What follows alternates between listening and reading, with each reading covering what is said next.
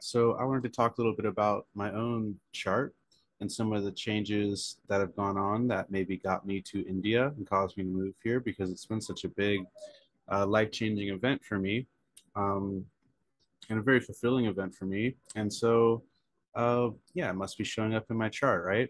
So I talked about how um, the Saturn Moon Dasha switched over right when I was on the plane. Um, Here you can see Saturn Moon changed over 19th January as I was flying for 2 days, And before that, my Saturn Sun Dasha was a very stressful time for me. It was one of the tougher years of my life. Really, before that, I hadn't had a tough year since like 2017. Saturn Venus Dasha had been just carrying me through, and it was just a really good time learned so much, healed so much, grew so much in those years. Um, and they're in like auspicious combinations. Venus is in the second from Saturn. That's good. Saturn Sun. Well, they were in good combinations, but Saturn is just agitating the crap out of my Sun to 59 out of 60 Varupas, as you can see here. Saturn to Sun, 59. So that was a pretty tough year for me. And when you have Saturn aspecting your sun really strongly like that, you get a lot of, there's literally just negative forces in your environment. There are literally just forces in your environment that do not want your highest good, that do not want you to shine your light.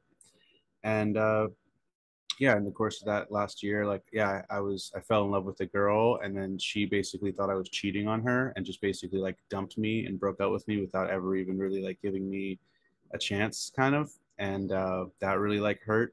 And then I had every other like girl I seemed to go on a date with or whatever. It would just be the most painfully like horrible dates or experiences, like the type of stuff you see in movies, like in comedies to try to describe or to convey like the worst possible date. I felt like I was experiencing those things. Um, and previously, like it wasn't, those things didn't happen as much in previous years.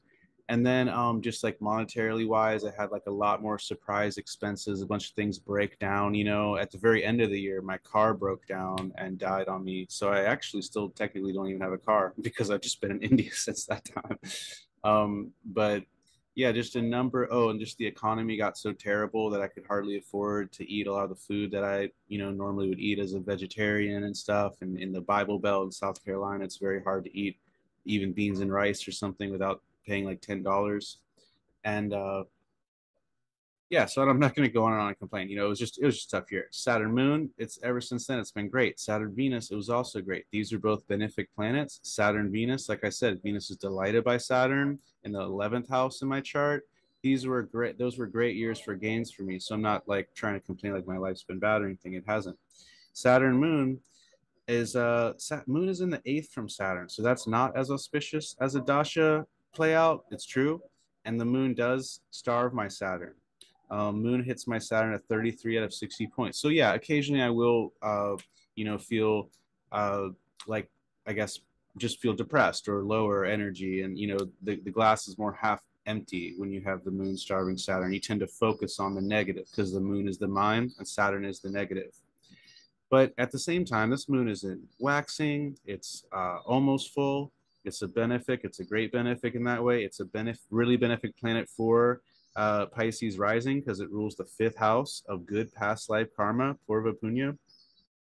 And so everyone would agree that my past life karma, whatever good stuff I have, probably has to do with India and yoga and all the stuff I learned very on, right? So of course it's just hilarious that the moon dasha dropped me there before it, like the first place I stepped foot on the ground as my Saturn moon dasha started was India. And it's in Cancer, the sign of foreign lands, the sign of dwelling abroad, dwelling at a distant place, according to Jaimini. Isn't that fascinating, Um, and also it's neat because there was a big Mercury retrograde in my 11th, and Mercury rules the fourth and seventh. Those are big those are big houses for travel, for your environment, and then the seventh is distant lands and all. So, anyways, Saturn Moon worked out really nicely. But then also another interesting is that since I've been here on my birthday, I decided to cancel my flight and just stay here longer. And of course, I'll eventually have to go back, but that was kind of a big decision. I had to fly back like on the 10th, the night of the 10th, and I just canceled it and I just stayed and I've been staying since. And on that day, it's very interesting because I had a Scorpio Charanavamsha change over. Now, the Charanavamsha is a Rashi Dasha. It's a sign-based dasha, and this is coming from the Jaimini system, which is entirely sign-based. And the Vimshottari system is part of the Parashara system. And these aren't conflictual, they're just used for different things. So Parashara is more of a moon-based, nakshatra-based, subjective system that tells you how you're feeling and all and your emotions and stuff like that, like the moon. Um, but what actually predicts like very concretely is the Jaimini system because it deals with the signs, which are deal with concrete objective realities because the signs are connected to the sun. Because the zodiac is the sun signs. Remember, the sun's the one who creates those 12 signs for the 12 months of the year. And this is the funny thing is that Jaimini really doesn't work well without tropical zodiac because again, uh, the sun, the tropical zodiac is entirely based just on the sun and earth's seasonal relationships and has nothing to do with the constellations, which are really far away. And many of them have already burned out since Vedic times or shifted or due to red shift or blue shift or all these things. It's just really not a wise thing to try to anchor your entire zodiac to a single star or to a different stars since they're all fluctuating and moving. And we know this with astronomy, everyone knows that.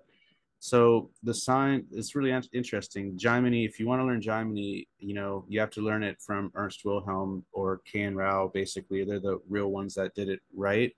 Ernst did it definitely the best for our yuga and generation so far, but a lot of people aren't open to it because he uses tropical. But once you start taking those, learning that style, you won't go back. Trust me. Um, so using those techniques that I learned from him. And then also, I will teach these eventually when I get time, but I haven't actually taught these in my course yet because we just haven't gotten that far yet in my jyotish course, or my jyotish school. But yeah, so using this, basically each sign rises and, plays out its karma at different times. And this is just one of the important Rashi dashas. There's actually a bunch more.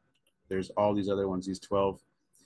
Um, but Char Navamsha is the most important. Char is changing. Navamsha is the outcome of your path. Navamsha is the number 9, the final number, the outcome, what you anchor to in the end.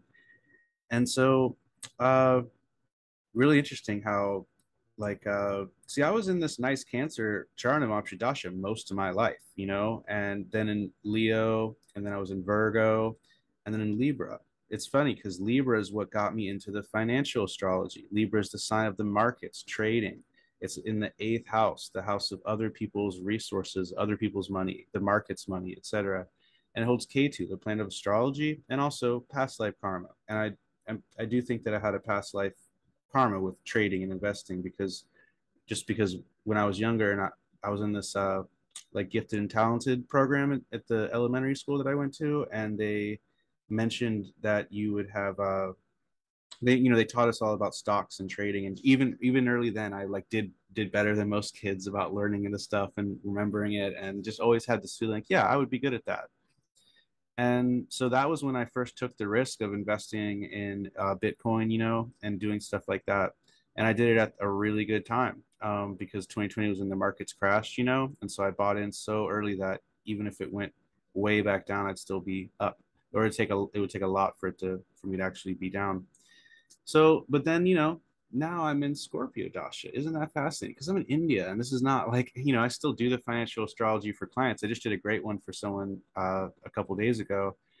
And so I don't want you guys to think that I'm not doing that because I am, but my heart is in this 9th house, Scorpio, astrology and occult and, Kriya yoga and all that mysticism. Um, yeah, Mayor Baba and all this stuff. And that's really just, the 9th house Scorpio, definitely with Venus, Rashi aspecting, Moon, Rashi aspecting, Mars and Rahu, Rashi aspecting. Yeah, when you have Venus and Mars aspecting something, it's a lot more, you have the drive and the hunger for it with Mars, but also the fulfillment with Venus. And then Rahu, though, Rahu will give troubles, confusion, stress, and like even toxins, and but it deals with foreign things as well. Isn't that fascinating? Because I'm in a foreign land, and I have dealt with like a lot more pollution and stress from just various factors, that I'm not familiar, comfortable, or adapted to here in India. From when I grew up. Where I grew up is actually not polluted at all. And then the moon Rashi aspect and giving just happiness, you could say, and a lot of emotional fulfillment. And it's an Ardra, and that's the teardrop. And there's been so many times that I've just cried like tears of joy that while I've been in India. It's been crazy. Um, yeah.